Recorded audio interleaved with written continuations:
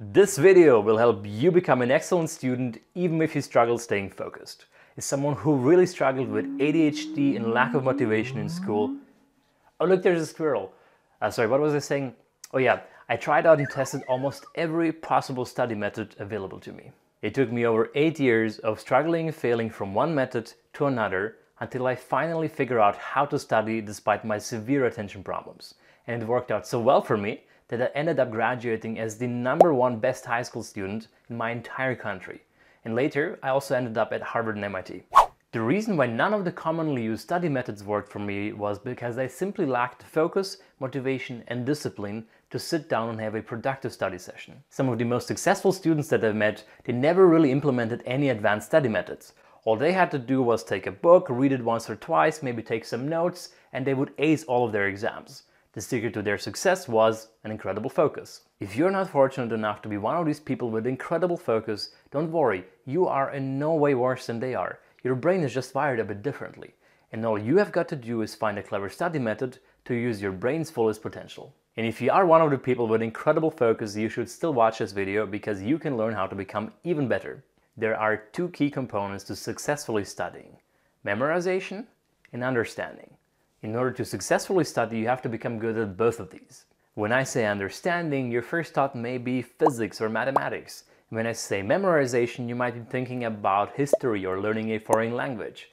But the truth is that in order to learn anything, you always need both of these components: understanding and memorization. Throughout my physics studies, I had to study incredibly complex concepts in quantum mechanics. My quantum mechanics exam was by far the most difficult thing I've done in my entire life. Just for this exam alone, I had to study for 6 months, 8 hours per day. Stupid fly. My friends and I spent the first 5 months just with understanding. That is, going through the concepts, writing them up, explaining them to each other until they eventually made sense. And I could have stopped after these 5 months. After all, I understood everything, right? But what is the point of understanding something if you cannot actually memorize it for a long time? Well, I would have most likely failed my quantum mechanics exam if I hadn't spent the last month trying to memorize all of the hundreds of complex concepts that I now finally understood. Therefore, stupid fly again. Oh my god, I'm gonna kill it! Get out of here, bastard. Therefore, I decided to make this video specifically about memorization. Whether you're a high school student trying to study history, or maybe a college student studying computer science, or an adult trying to learn a new language, in this video I will show you the scientifically proven most effective way of memorizing. Let me know in the comments down below if you would like me to make a video about understanding complex concepts in science, engineering, and mathematics. And also, while you're there, you can hit the subscribe button and turn on the notification bell so you don't miss the video once I upload it. For a start, I'm going to walk you through 3 study methods which are extremely common but not very effective for people who struggle to focus. I personally use these methods from primary school until roughly 7th grade. The #1 worst study method is rereading. Obviously, this is one of the easiest and laziest way of studying. In many publications have shown that this is also one of the most commonly used study methods. While this may work for someone with superhuman focus, when I start reading anything that isn't very interesting, after 3 sentences my mind just goes phew. And then my eyes just continue going through the lines of the text, and usually after a page or two I just realize that I have no idea what I just read. Method #2 is highlighting. Now obviously this is a lot better than just reading a text, because having to decide which parts of the text are worth highlighting and which aren't makes you focus at least a little bit. So at least your eyes won't just continue going through the text while your brain is actually phew. But at the same time, this is not a very effective study method if you cannot focus, because first of all, it doesn't force you enough to focus, and secondly, in all of these studies, it has been shown that this is not a very good method for memorization. Method #3 is creating mind or concept maps. Actually, why am I wearing headphones? Method #3 is creating mind or concept maps. Now, I personally spend an excessive amount of time carefully drawing all of these. And with my complete lack of focus on the actual subject, my brain would become fully occupied with drawing all of these little pictures and branches. This study from 2011, amongst others, has shown that creating concept maps at best marginally improves exam scores compared to rereading or highlighting. I mostly worked with these methods until 7th grade, and I was a really bad student. Now that I've shown you the 3 methods that are not very effective, let's talk about one more effective but not super effective method. And after this, I will show you an upgrade to this method, which is the main reason why I managed to graduate as the #1 best student in my entire country, despite serious ADHD. Method number 4 is summarizing and making notes. This is a method that I started using in 8th grade and I still use it from time to time, even though I know it's not super effective. This method is clearly an improvement over reading and highlighting because it requires you to think about what you read, understand it, and then summarize it and write it down. The process of understanding something is super important for the human brain. To demonstrate this, let's try a little experiment. I'm going to give you a bunch of letters here, and you have 4 seconds to remember as many of them as you can. Are you ready? Here they are. Were you able to remember them? Well, neither was I. Let's try this again. I'm going to shuffle the same letters and you again have 4 seconds to remember as many as possible. Here they are. Were you able to remember everything? Well, I wasn't able to remember everything, but I do remember some of the words and therefore I can also remember some of the letters. So let's try this one last time. I'm going to again shuffle the same letters and you have again 4 seconds to remember as many as possible. Are you ready? Here they are. All 3 of these were the exactly same letters, just in different order. The first time it was completely random. There was no meaning to this, so you could also not remember much. The second time, there were some random words. They didn't form a complete sentence, but at least you could remember some of it. And the third time, there was a complete sentence, and you understood it. And the fact that you understood this was very key to being able to memorize it. Back to summarizing and making notes. The key here is that even though you may be a bit slower than somebody who has great focus, as long as you go through the entire text that you're trying to understand it and summarize everything, you at least went through the mental process of understanding. As long as you do that, even if it takes you longer, you know that you have memorized already something. Until 10th grade, this was as far as I went with my memorization methods. Summarizing and making notes helped me switch from being a failing student in 7th grade to doing just fine in 8th grade. And for some smart people who have an incredible ability to focus, this may even be enough to get them into top schools such as MIT or Harvard. But I certainly wasn't one of these people. The problem with summarizing and making notes is that in order to actually memorize it in the end, you still have to read your notes, and if you struggle focusing, well, reading isn't exactly a great solution for you. Also, the things that you do eventually remember slowly start to disappear from your brain. They don't actually disappear out of your brain, you just struggle finding them inside your brain.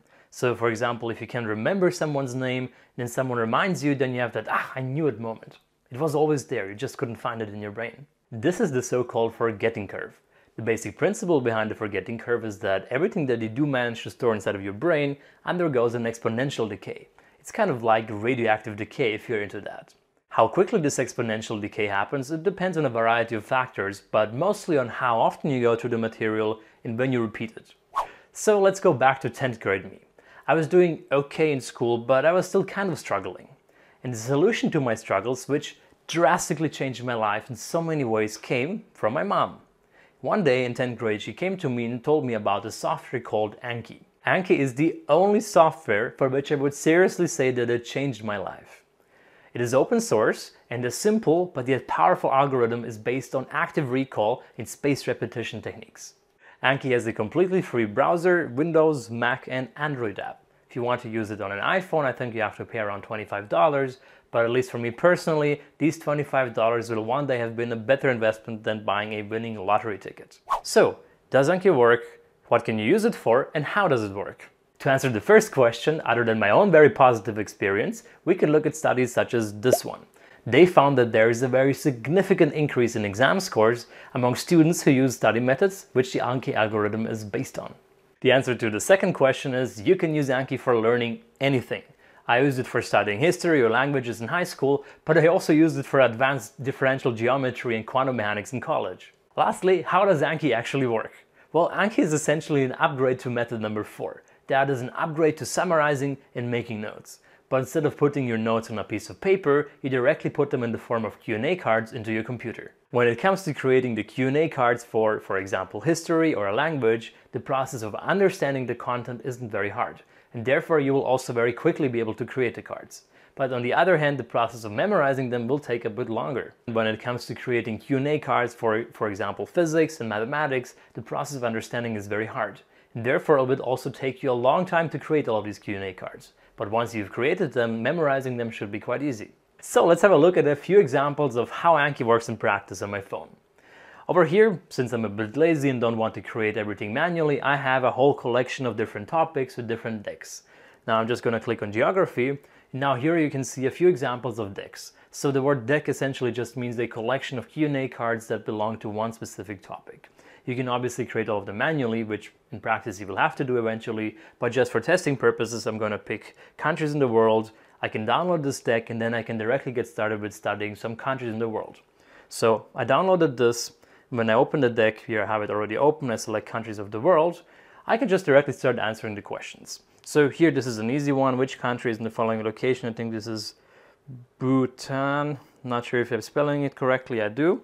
And now what I can do here, I can choose how easy it was for me to remember that.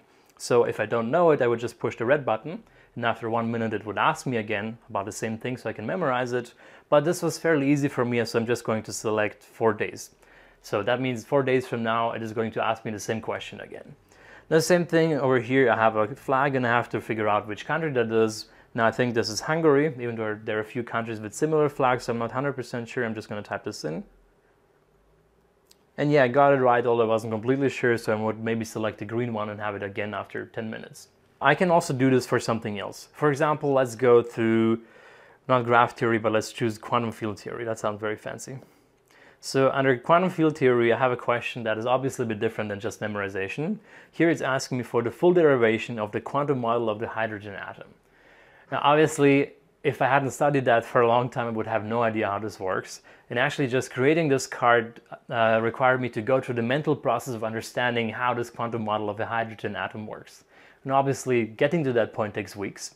So I cannot just quickly create that card myself, but here it is. So let me just see what the answer is. I can zoom out a little bit, and as you can see, this is an entire book chapter. Now, obviously the goal of this isn't memorizing page by page and letter by letter what exactly this book chapter says, but normally when I would go through such an exercise in quantum mechanics and trying to memorize this assumes that I already spent months studying it. And now, when I see this, I would just take a piece of paper and I would start writing down everything that I know about the derivation of the hydrogen atom. And it would probably take me 20 minutes or so. And assuming that I have done it correctly and that all the math worked out, I would just choose if it's 4 days, easy, 10 minutes, 6 minutes, or 1 minute. And if I go through this process many times, eventually I'm going to memorize this, and eventually I'll be ready for the exam. So here you saw a few different examples. The first example was just countries in the world, which is purely memorization. So creating such decks, even if you do it yourself, wouldn't take a long time. And the other example was something more on the physics and math side. Here it was very important for me to actually understand everything that I create before making the deck over here. The reason why Anki works so well is because every time when you review a flashcard or a Q&A card, as I called it, you reset your forgetting curve. That is, you started over here, remembering something, and then your knowledge started dropping, but then when you see that again, bloop, you just hop up and you remember it again. And the next time your forgetting curve becomes a lot slower. So it takes a lot longer until you forget something. So let's say the first time you review the card again after 10 minutes, then if you remember it, then you review it again after 4 days, after 4 months, and after a year, and then your forgetting curve becomes so slow that you will almost never forget the stuff that you learned. In this video, I explained to you that there are 2 key components to learning something: memorization and understanding.